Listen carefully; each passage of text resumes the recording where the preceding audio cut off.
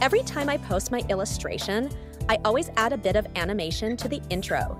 Naturally, this raises some questions from my followers on social media. How do I do it? And what apps do I use?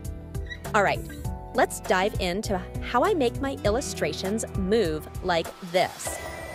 The first step you need to prepare is planning your illustration. Which parts will move? Is it the hair, the eyes, the mouth, or small items around it? Plan carefully, because when you draw later, these items need to be separated if you want to animate them. The next step is to complete your illustration. Draw every detail with the items separated like this. So many layers, right? Once you're done, it's time to add animation. Do I draw frame by frame for this complex illustration? The answer is no. I use the Keyframe feature. Actually, there are many ways and applications to do this. So far, the apps I've tried to animate my drawings are Clip Studio Paint, CapCut, and Live 2D Cubism. Of course, each app has its own keyframe feature. However, since we've already drawn in Clip Studio, let's just use this app to animate as well, so we don't have to switch to another app. First, let's understand what the keyframe feature is and how it works. In modern animation or video editing software, keyframes are used to determine changes in various parameters, such as position, rotation, scale, opacity, and so on. By setting keyframes at various points on the timeline, the animator or editor can automatically create complex animations or transitions between those keyframes. Let's jump into an example. I'll create a new canvas. You can press here to display your animation timeline. Then click New Timeline to create a new animation timeline. After that, create a new animation folder and make a new animation cell inside that folder. This time, I'll try to make a moving ball. Just draw a circle shape on your animation cell layer. Then click Enable Keyframe on this layer, and a keyframe mark will appear on your timeline. You decide on which frame your ball will move. Choose the Object tool to move your ball like this. Then add a new keyframe, and a new keyframe mark will appear. Next, you can test your animation. You can also copy keyframes to make your object return to its original position. And there you have it, a moving ball animation. The keyframe function can only scale, move, and rotate your object. I'll jump straight to my finished illustration, so there's no need to show my drawing process. For example, this time I want to make the plant in the foreground move. So I'll open the timeline window and create a new timeline. Then I'll create a new animation folder and name it Leaves. Insert the Leaves layer into the animation folder.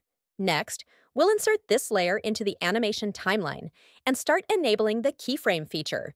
Then, move to another frame and start changing the position of the leaves.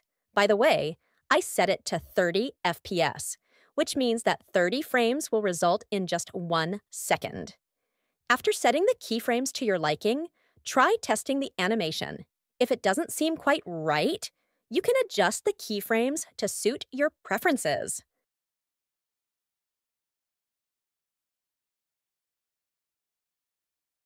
Next, let's move on to a more complex object, the eyes. First, I'll separate the layers for the male and female eyes. Additionally, I'll also separate the upper and lower eyelids. Once they are separated, I'll try animating the female's eye closing. I'll start by adjusting the eyeball. Using the keyframe feature, I'll shrink the eyeball so it won't be visible when the eye is closed later.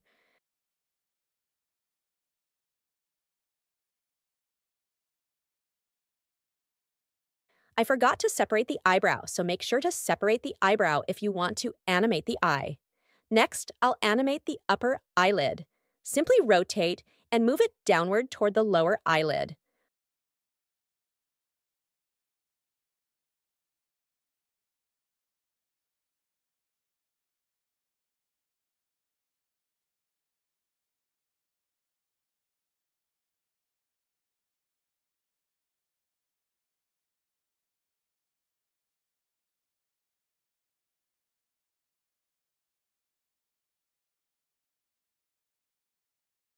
For the lower eyelid, I'll scale it to make it look like it's covered by the upper eyelid.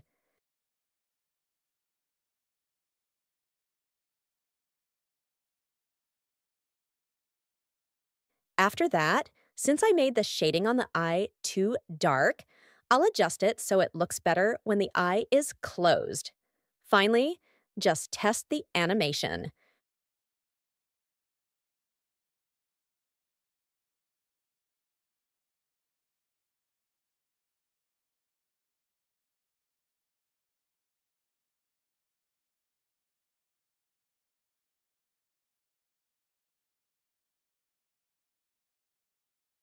Next, it's time to set up the camera.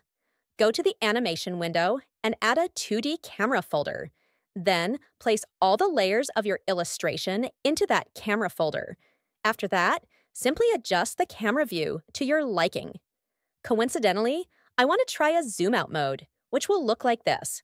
My laptop isn't powerful enough to render smoothly, so it lags, but at least you get the idea and can try it out yourself. Once you're satisfied with your animation, just export it.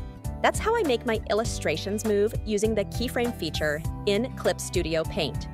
There are other ways too, like drawing frame by frame, but if there's an easier way, why choose the harder one, right?